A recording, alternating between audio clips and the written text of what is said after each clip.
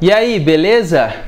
Então, você acabou de chegar nesse vídeo, às vezes você já assiste o nosso canal, ou às vezes você está realmente começando a pedalar, ou pensando em começar a pedalar e quer saber sobre a bicicleta ideal, como está no título do vídeo. Então, assim, o nosso canal já tem uma boa carga de informações, então você vai encontrar muitas informações para você que está começando a pedalar aqui no canal, porque o nosso intuito é justamente esse, te mostrar e fazer você entender tudo sobre o mundo da bicicleta, esse mundo novo e espetacular que você vai entrar. E assim, para você entender sobre a bicicleta, eu creio que você vai ter que assistir vários vídeos. Nesse vídeo de hoje a gente quer falar um pouco sobre o modelo de bikes, né? Então a gente tem várias pessoas que acabam usando bikes erradas naquele uso, naquele terreno. A bike, assim como o carro, cada modelo tem uma vantagem em determinado terreno. Então, assim, uma caminhoneta vai ser melhor para andar numa estrada de chão do que um carro baixo, né? Então, esse é um dos exemplos. Então, vamos lá, roda a vinheta e vamos falar sobre isso.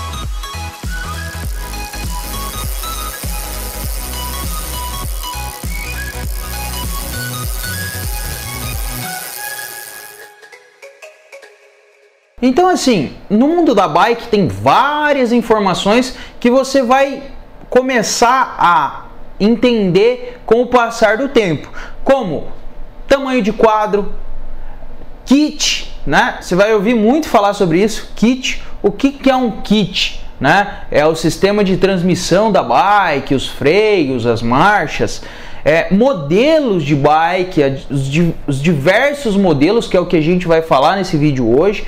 As marcas de bicicleta, geometria, pô, Herbert, geometria, o que isso tem a ver com bike, né? E muitas outras coisas, muitas outras informações. Algumas informações você já encontra aqui no vídeo e outras informações você vai, com o tempo, a gente vai lançando, você vai vendo, e tem outros canais também que tem bastante informação legal para quem está começando a andar de bike. Então vamos lá, os modelos de bicicleta. Então, o primeiro modelo que eu quero começar aqui a falar com vocês é o modelo mountain bike, né? Essa bike que está na tela aqui, a mountain bike.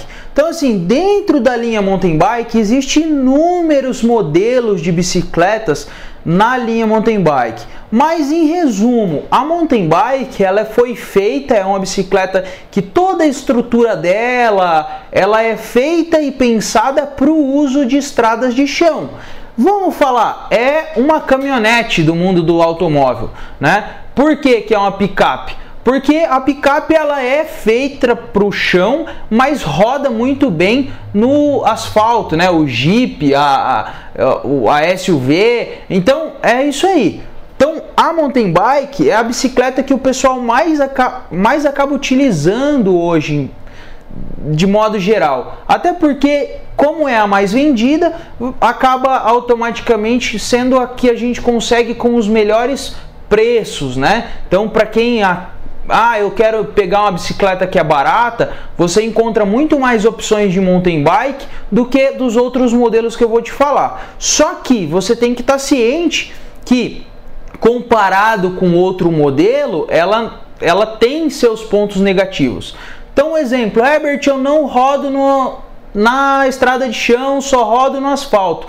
O meu intuito é andar de bike no asfalto. O que você me recomenda? Então, assim, hoje existe para uso de asfalto. Então, vamos sair lá do mountain bike e vamos vir aqui para o uso de asfalto, né? Terra, a mountain bike é para terra, e existem as bicicletas de asfalto, né? Então, no uso de asfalto, a gente começa com as bicicletas de uso urbano, né? São bikes para passeio. Então, as bicicletas de passeio, que é o caso, vamos pegar uma marca nacional, uma bicicleta nacional, a Nator Antonella, ou a Caloi 500, a Caloi Ceci, a Caloi 700, são tudo bicicletas para o uso de cidade, Essas bikes são as bicicletas para você andar na ciclovia, para você fazer um passeio, né? Então você vai perceber, primeiro ponto dela é que ela é mais simples que a mountain bike. Ela não tem aquela série de coisas. Então, por exemplo, ela não tem o freio a disco, algumas delas não têm o amortecedor, né? São bicicletas rígidas, são pneus os pneus são lisos, né? Em relação à mountain bike, ela vai ser um pouco mais lenta, porém, você vai ter uma posição muito mais confortável. Então, assim, eu canso de ver, principalmente aqui na ciclovia, o pessoal rodando de mountain bike, colocando guidão alto, colocando cilinzão. Às vezes o cara não tem a ciência de que existe uma bicicleta para esse uso conforto. Então, assim, existe essa linha que a gente chama de linha comfort ou linha urbana de bicicletas, que existe desde bikes mais simples, como por exemplo uma Caloi 100 da Caloi, que vai ser mais confortável do que uma mountain bike para esse uso de ciclovia, para se andar aí 3, 4, 5 quilômetros, né? E até a linha top, por exemplo, hoje a Specialized, que é considerada uma das melhores marcas a nível mundial. Frisando aqui, pessoal, para vocês que entendem de bike, é considerada uma das melhores marcas mundial. Porque até um cara aí me fez uma postagem aí nos comentários, me esculachando e tal em relação a marcas. Mas enfim, ela tem o modelo Roll, né? Então se você der uma olhada, eu vou colocar aqui, a Roll é uma bicicleta top, ela vem com vários itens de qualidade, só que ela é feita para esse uso de ciclovia. Então para você que mora numa cidade como São Paulo, por exemplo, e quer usar a bike só para fazer lá seus 4 ou 5 quilômetros e quer um conforto, quer uma posição mais alta, a linha urbana, a linha Comfort, né, vai ser um excelente bike. Então vamos lá. Primeira linha é a Comfort, né? Primeiro da linha asfalto. Aí a gente vai também para a linha asfalto, que é as bicicletas híbridas, né? O que são essas bicicletas híbridas? Elas vêm com as rodas 700, né? Que é as rodas das Speeds, né? Então as rodas delas são das Speeds, que é o aro 700, porém com o pneu um pouquinho maior, pneu um pouco mais grosso, né? Não é tão fininho quanto a Speed, porém ela também tem a posição da mountain bike. Então a bike híbrida, ela é uma mescla da Speed com a mountain bike, né? Essas bikes híbridas, elas são indicadas para quem? Ah, eu quero uma bicicleta que eu vou andar só no asfalto, só que eu quero uma bicicleta que seja mais rápida. Eu não estou interessado tanto no conforto, eu quero uma bicicleta mais rápida. Então assim, a linha híbrida, ela vai proporcionar isso aí também. E também existe bikes de todos os valores, né? Assim como a Caloi City Tour, né? Existe a Sense, existe a Specialized, existe a Trek, a Giant. Todas essas marcas, né, que eu falei, são marcas conceituadas de mercado, elas fabricam essa linha de bike, que é a linha híbrida. Então a relação dela é uma relação mais longa. Para você que está começando a entender, quanto maior a coroa na frente, mais final a bicicleta tem, ou seja, mais velocidade.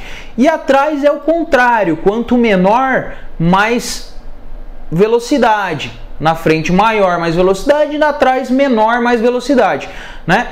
Nas mountain bikes, que a gente estava falando a princípio, no começo, as bikes, mountain bikes, elas estão na tendência de diminuir a coroa na frente. Então quando você compra uma mountain bike e fala, ah, me falta marcha porque eu ando só no asfalto, essa bike que você comprou não é feito para esse uso. Então por isso que às vezes, muitas das vezes não tem nem como você colocar esse sistema nela, porque a estrutura do quadro é feito para coroas menores. Às vezes se você colocar uma coroa maior, ela acaba pegando no quadro, né? Como a coroa fica mais para dentro, ela acaba pegando na parte traseira do quadro.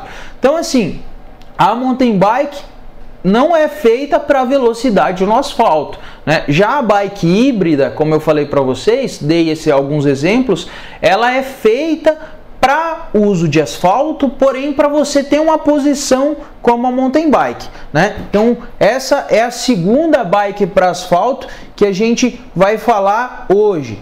E existe hoje, pessoal, antes de chegar nas speeds propriamente dito, que o pessoal acha desconfortável, mas às vezes nunca andou, né? Existe as bikes gravel, né? O que é essa bike gravel?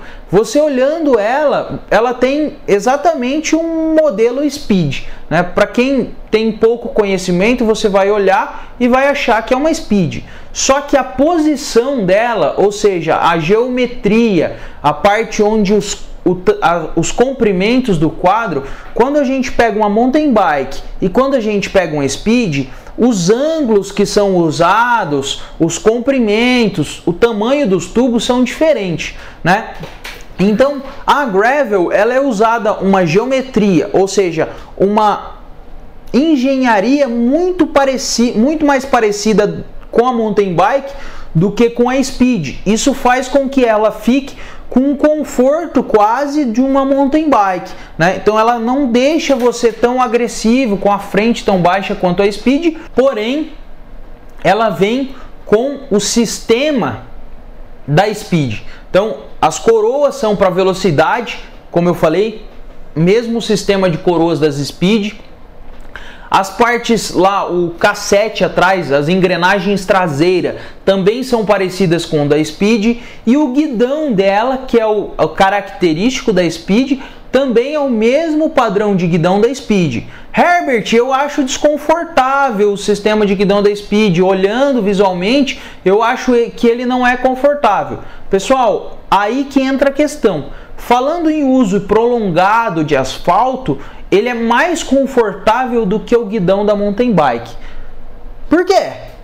Se vocês me perguntam, tem muita gente que eu falo isso, o cara fica achando que eu estou mentindo. Mas é que funciona o seguinte: quando a gente pega um guidão de mountain bike, você tem só uma posição de pegada. Herbert, eu coloquei o bar hand. O que é o bar hand?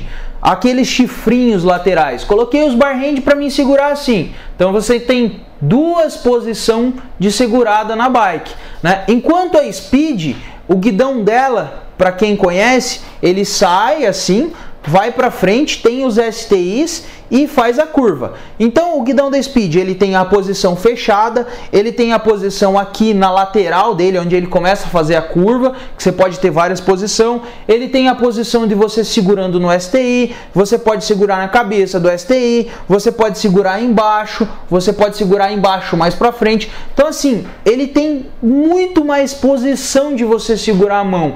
E às vezes a longo prazo, aí vamos falar em questão de 60 quilômetros ou até às vezes 30 quilômetros, vamos colocar, a mão acaba adormecendo, você começa a sentir dormências na mão.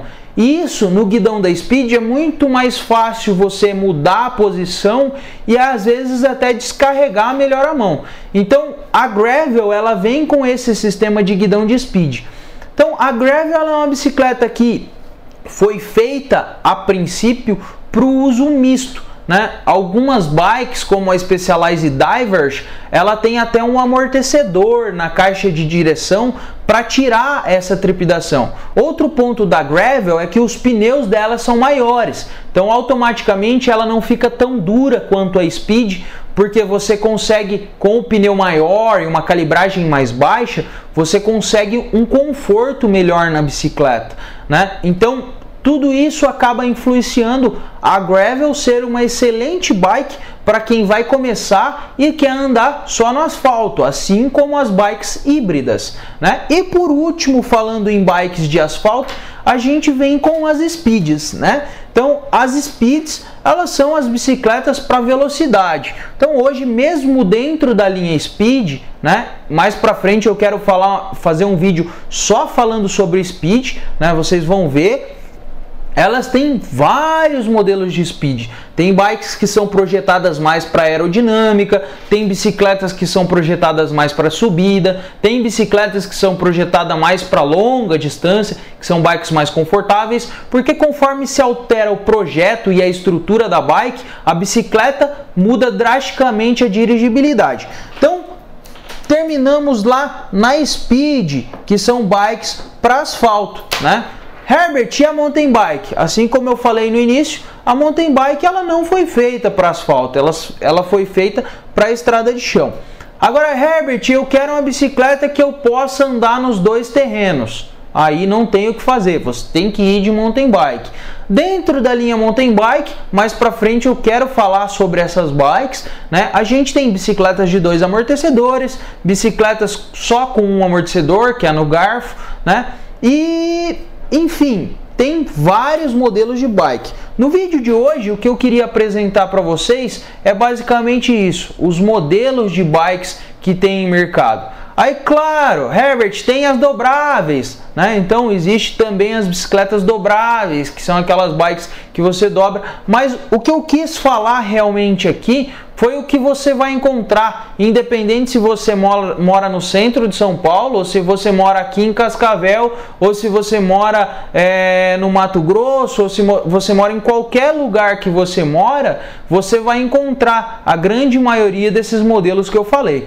Então é isso aí, espero que você tenha gostado desse vídeo, espero que você tenha te dado um pouco de amplitude, você tenha entendido um pouco mais do mundo da bike.